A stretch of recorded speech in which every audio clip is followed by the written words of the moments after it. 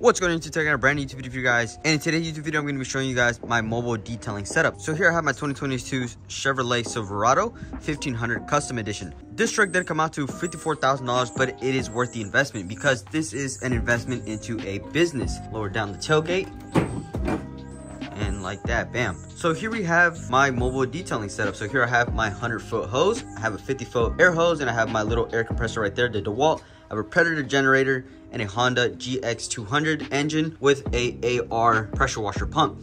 And then right there in the back, I have a water tank for 65 gallons. And I do use a DI water filter, so that is 100% DI water, 0 ppm water inside of that tank. And then all of this is on a wood base here. So you guys can see that we kind of custom made this to fit in the back of the bed of the truck. And it's all basically bolted onto this, so it's really not that easy to really shake. Now let's go over the reasons why I chose a truck over a van. Now part of the reason why I went with a truck instead of a van is basically because I don't only do detailing, I also do landscape and other things that just a van wouldn't be too practical in my scenario. Now a van is a lot more useful, especially when it comes with detailing, but like I said, with my situation, a truck was much better. So let's go over numbers. The truck came out to about $54,600 around there, and then let's go over how much it costs to actually make the whole setup. So inside of the truck, inside the cabin, I have two boxes with the chemicals and the tools that I use for detailing. And then back here, I have basically like the bigger tools and just engines and things like that. So most of the stuff I got over at LA because I just couldn't find this AR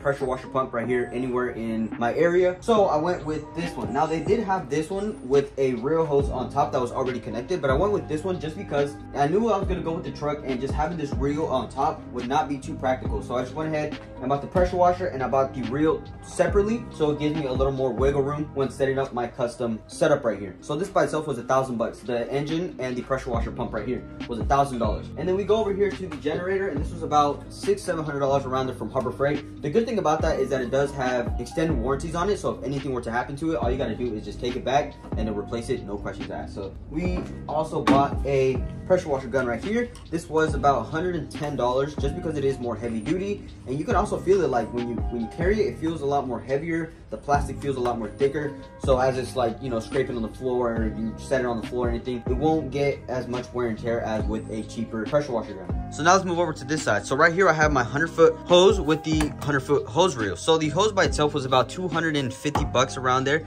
and then the hose reel was about $200. So that's about a $450 setup just in that by itself. Here I have a 4-foot pressure hose right here, so it's able to withstand the pressure from the pressure washer. So it goes from here, from the pressure washer, pushes it out onto this hose, and then it pushes it into this pressure washer hose. So that was about, I think, about $50 around there. And then we go over here to the hose reel. So here we have the 50-foot hose reel. This was about $90 from Harbor Freight. Again, it's a good idea to really purchase their extended warranties because for any reason, you just take it back and they'll replace it, no questions asked. Now this DeWalt air compressor I purchased from Amazon, but I like this one over the Harbor Freight ones just because it has a little more power and it was cheaper. So this is the Predator generator that I got from Harbor Freight, like I was talking about earlier. It has 6,500 max starting watts and 5,500 max running watts. So I like this one because I had the 3,500, the quiet generator from Predator as well, but I didn't like it because it wasn't able to run my tractor comfortably. I can hear it struggling and it would just run through gas like crazy. So that was definitely not a good idea. For me, in my case, you know, I know a lot of detailers that do go with the super quiet one, but in my case, this one was going to get the job done a lot better. So then here I have my 65-gallon low profile water tank. So then I also strapped it down with the water heater. So a lot of people strap it down with like the little tie down straps,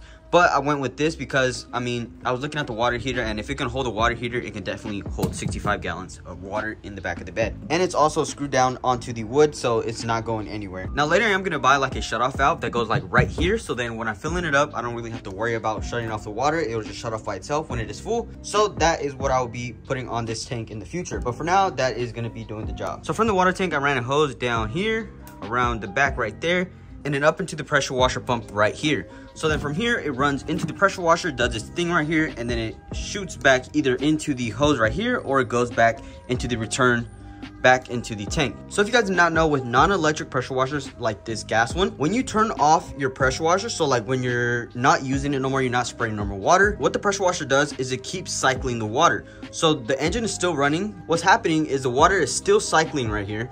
So if you let it just cycle back on itself, all it's going to do is just going to heat up this water, and it's going to wear down your seals and any plastic pieces inside of here.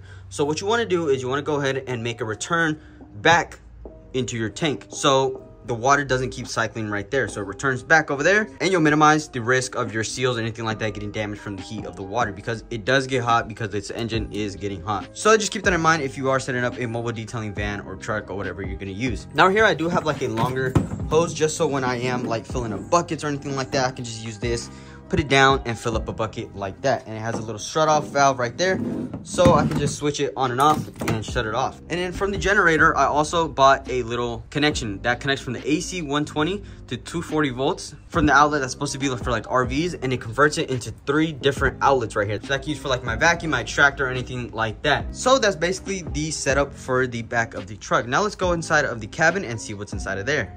So here we are inside of the truck itself. So on this side, I have should be my tools that I have on this side, just because when you park, you basically park your passenger side towards the driveway or towards the sidewalk, which is where most cars are going to be. So I set that side to be my chemicals and this side to be my tools, because my tools, I don't really use it just as much. Like the fan, I don't use it every single time. The polishes, not every single time, and all this other stuff that I don't use every single time. Now in here, I do have kind of like my essential chemicals that I fill up most often. So like my brake buster, my enzyme cleaner, my carpet and upholstery, and of course my express interior detailing. So those are the 4 main chemicals that I go through when detailing, those 4 chemicals. So I keep those on hand just in case I need to refill them. And of course I have a 25-foot extension cord right here, and I have another 25-foot that I think is in my garage, so it's not in here just yet. So now here we are on the other side. So I have here my drinks, of course, got to stay hydrated when detailing. I have some microfibers there, and I have most of them in the garage, so when I do need them, I just stack this up and it's ready to go. I have my Tornador right here, right there, and then I have my drill brushes and everything I need in here. So this is for like agitating the carpets and all that stuff, the seats and all that good stuff. And then in here I have where all of these chemicals are. So if I go ahead and open this up, you guys can see all of my chemicals are all stored in here. The good thing about keeping them in a container like this is that the smell won't come out and like get into your car or anything like that.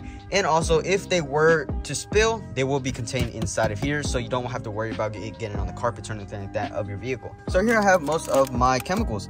So I have my carpet and upholstery. I have my little interior detail bag that has everything I need for interior detailing, anything from brushes to scrub ninjas, anything I need. Here I have my wheel dressing applicator. I have some magic sponges right there. I have my wheel cleaner. I have another foam cannon just in case I need it. It's good to have 2 just in case one breaks or you drop or anything like that. It's good to have a backup just in case, because you never know. Now here I have my other chemicals, my paint gloss, my bug off for bugs, my True View for windows, brake buster, everything I need for detailing a whole interior and exterior of a vehicle. So yeah, that's what's in this case right here.